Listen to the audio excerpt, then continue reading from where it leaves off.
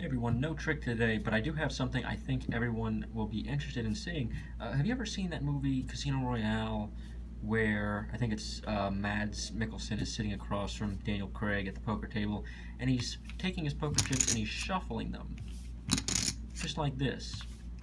And I thought that was the coolest thing in the world, so I immediately wanted to go out and figure out how to shuffle chips like he did. So I integrated myself into the poker world, and I think I learned how to do it the best way you can. And I'm going to teach you how to take poker chips and shuffle them together in this video. So, starting off, to shuffle chips properly, you're going to need the right kind of poker chip. These are fairly hefty poker chips, and they're also smooth around the outside. So if we take chips like this instead, these are relatively rough and they're kind of plasticky and they're sticky. And when we try to shuffle these chips, we can still do it, but it's a little tricky. You got to do a little bit of jiggling and a little bit more motion. So selecting the right kind of poker chip is very important on whether or not you're going to be able to shuffle them. See what I mean? They kind of get stuck up like that. So I like to use the finest chips I could find that have a little bit of wobble and slide to them, and that also have some heft. So getting into exactly how to shuffle the chips. You want to have an even number of chips. That makes it easier. And you want to be on a surface that provides some padding. So I'm using my Magic Pad surface here. I also play cards on this surface, and there's a little bit of squish to it, which allows my fingers to get underneath those chips and pick them all up. So if I was doing this on like a wooden table, I might not be able to pick up the chip, but here I can just squeeze down and pick up that chip. It makes it a whole lot easier. So that's one. The next thing you want to do is take the chips and move them side to side and squish them together so they're even, and all of the chips are about the exact same position. So you see, sort of like this. And what you want to do is you want to position your fingers in such a way so your middle finger is right in the middle, in between the two, and your index and thumb and ring and pinky are around the lateral sides of both of the piles.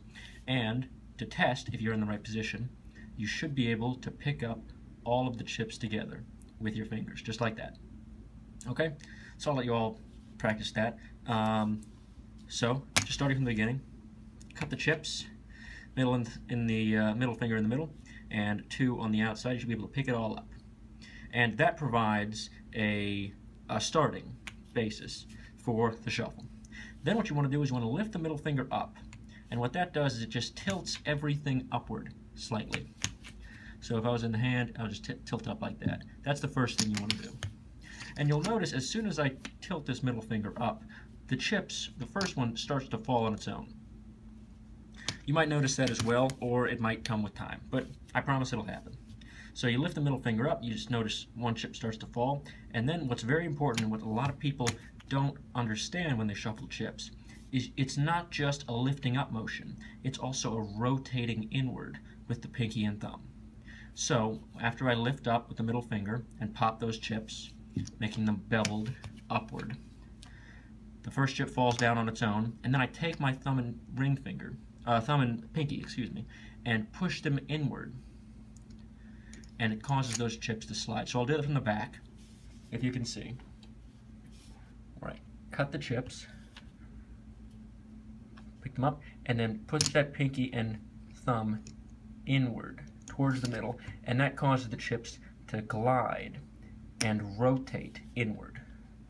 So chips rotate inward, and that causes the chips to actually interlock. That is what's causing the interlocking of the chips, that rotational motion of the pinky and the thumb. Okay? So that's how to rotate chips. You can do a lot of really fun things with shuffling chips. I mean, one thing I like to do is take 2 chips of different colors. So if we take red and blue, and if we shuffle these once, it just looks kind of pretty. But then we could keep on shuffling them, and if we do, after the second time it looks, still pretty ordered, and then after the third time it just looks like chaos, right? But if we keep shuffling them, and this works with an even number of chips. I don't think it works with an odd number of chips all the time. We can keep shuffling them and get them right back to where they were. I unfortunately screwed up, but I don't feel like doing this whole video again. So I'm just going to stop it right there. But that's one thing you can do with the chips. You can take them, you know, like red and blue, and shuffle them into each other. Or you can just use it to annoy your friends at the poker table with that loud clickety-clackety sound, which is always fun to do. You can get into their heads like that. Or you can pretend you're doing a Casino Royale moment. And that's what I mean. You see, we shuffle the chips together and separate them back out. All reds on this side and all blues on that side. And it's fun to do. So I hope you enjoyed this video. Let me know if you'd like to see some things like this, just general tutorials on how to handle like cards or chips or coins or things like that. And let me know if you wanted to see some more magic videos as well. Alright, so thanks for watching. New videos every weekend.